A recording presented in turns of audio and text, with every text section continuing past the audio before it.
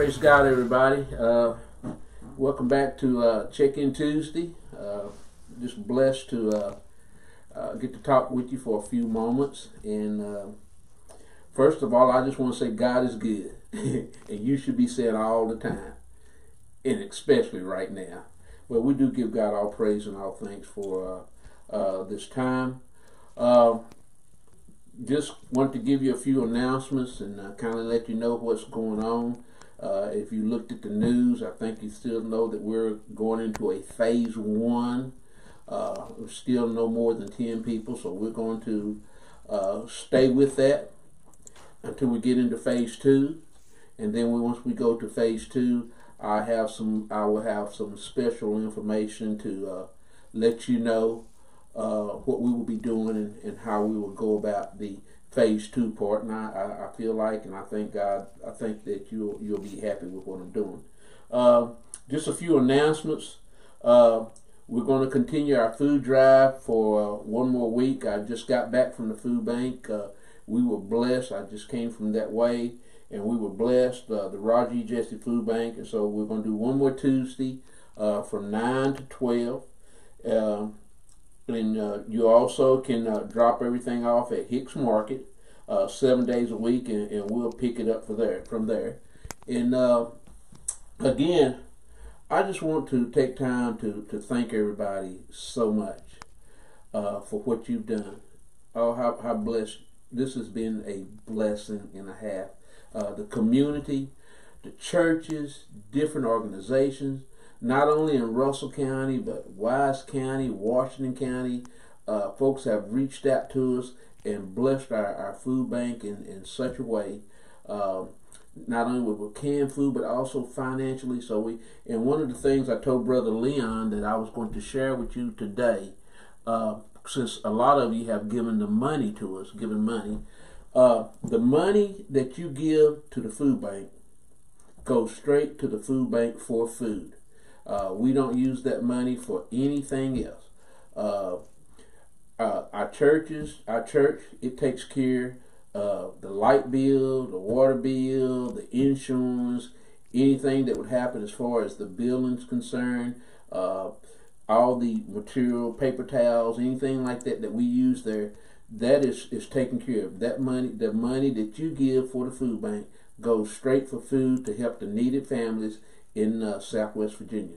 And God touched our heart to do that a long time ago. And I'm telling you that because I want you to know what's happening with the money that you give when you give money. And we want to be accountable. So always remember, when you send and you say you're giving this to the Roger E. Jesse Food Bank, it goes just for food and nothing else. So I wanted you to know that. So again, thank you for all the help, for helping us to be able to help these needed families.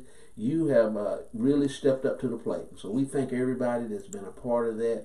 We've tried to send thank you notes to those that give us checks, and if we know of others, but those that we can't give you thank you notes, we want to say thank you right now. So thank you so much. Tomorrow night, Wednesday night, Deacon Danny Hager will be doing a Bible study. I think it's a continuation of last month, and he will be speaking at 7 p.m.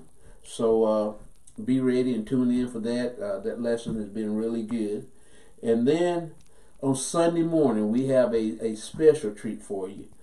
Minister Pam Kane, and that's going to be Mother's Day. Now, she probably won't speak on Mother's Day. She's going to probably speak on whatever God gives her. And she's a powerful woman of God. And Minister Pam Kane, and she will be speaking at the 11 a.m. service. And then Brother Marcus and Sister Amelia Johnson will be doing the songs that morning. I know you're going to be blessed, so I'm looking forward to that, excited about it. And then at 7 o'clock that night, Sister Hope McConnell, Minister Hope McConnell, she will be speaking that night. So looking for a blessed day on Sunday. The church is always open for prayer on Monday from 10 to 12. And also on Thursday from 4 to 6 p.m. And so we're going to continue to do that. And I just thank God, guys. I just thank God for you. I thank God for what all you're doing.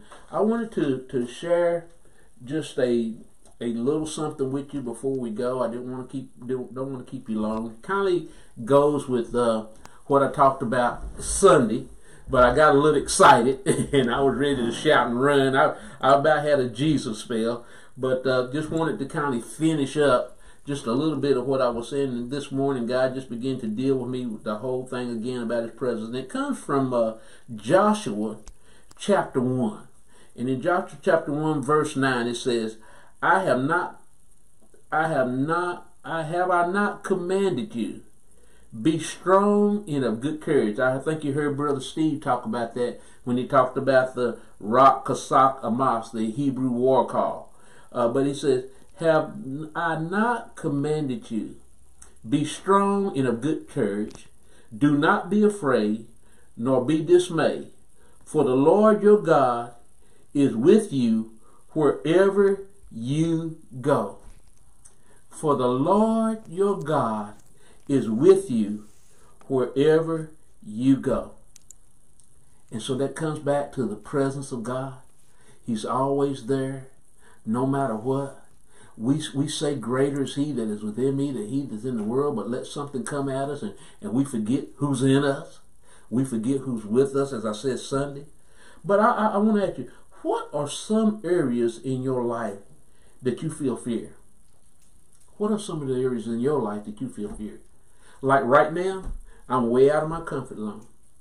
I have trouble with cameras. I have trouble when I'm on TV. And so there is a kind of fear that rises up in me to do this. There are the butterfly thing. I'm a lot better. As Freddie said the other day, I'd rather just be talking to 200 people than to be talking to this camera.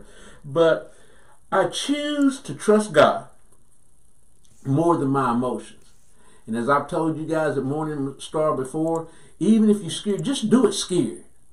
But if it's something God is calling me to do, if it's something I know that the Holy Spirit is leading me to do, and even if I'm afraid, I'll do it scared. Why? Because I'm trusting in the power of God more than my emotions. I tell you guys all the time, Proverbs 3, 5, and 6. Trust in the Lord with all thy heart. Lean not to thy own understanding. In all thy ways acknowledge Him, and He'll direct our path. And I told you that word acknowledge in the Hebrew was yada. That's an intimate, personal relationship with God. In everything that I'm about, in everything, I'm going to trust God. In everything, I'm going to include God in it. And you probably, some of you sitting there say, Woody, you've told me that 1,000,000 times. And I'm going to keep telling you, I'll tell you 1,000,000 more times until you get it in your spirit. You see, it's not enough just to hear it. You got to get it into your spirit. Oh, hallelujah. You got to get it into your spirit, man, that you begin to walk in it. And I choose, so we need to choose to walk in that trust, trusting in Him, acknowledging Him, yada Him, having an intimate, personal relationship with God with everything in our life. And so I pray again, I pray that your focus on Jesus will be automatic when your trouble comes. I told you the other day, I said, I lose my focus now for a little while. But I want it to be automatic, that when the dots come or when the troubles come, that I don't even lose my focus. I stay right there. And so, I told you about my prayer, and we're checking them to see if we can get some more of the Prayer Warriors prayers, or if we want some, holler at us, or we're either going to make some ourselves if we can get permission to do it. But may I keep that helmet of salvation, may I keep my mind focused on you, so Satan won't have a stronghold on my heart, my thoughts. So I'm trying to stay focused on Jesus. I'm trying to stay focused on the power of God. So He says again, have not I commanded you? Be strong and of good courage. Do not be afraid, nor be dismayed. For the Lord your God is with you wherever you go. God is with you. Wherever you go, I don't care where you are, I don't care where you go, God is with you. And when I can remember, that's enough for me. That I've got the power of God walking with me. I've got Jesus Christ. We used to sing that song, He's in front of me, He's behind me, He's beside me. But praise God, He's in me. So, are you afraid? Or is there something that's got you afraid from doing what God wants you to do? Oh, I want to be able to witness, but I'm afraid. I want to be able to get up and speak, but I'm afraid. Why don't you trust in the power of Almighty God and let God do it for you? He'll speak through you. He'll give you the words to say. And just hold on to Jesus. Hold on to Jesus. So again, don't lose your focus. Keep your eyes on the presence of God. And we'll never fail to give you the praise. I want to pray with you today if I can. I just feel that in my heart. I want to just, Father God, in the name of Jesus, everyone, God, that's looking today, I just pray that you will bless them. And God, if that spirit of fear, God, that even when they're afraid, they'll do it anyway. They'll just do it, knowing that you're going to help them, knowing that you're with them, knowing that you'll never leave them, knowing that you are always there wherever they go. And give them the strength today. Lord, we pray for families right now. Maybe there are families that are hurting. Lord, they have loved ones that are sick. They don't know what to do. God, will you touch them in a special way? Now, God, I thank you. I thank you that you are strengthening. I thank you, God, for how you're blessing and how you're moving in people's lives. And God, may we just always keep our eyes on you. Keep our eyes on you, knowing that you will lead and you will guide and you will direct us in the way that you would have us to go. And Father, we'll never fail to give you the praise. In Jesus' name we pray. Amen. Hey, I love you. Ain't nothing you can do about it.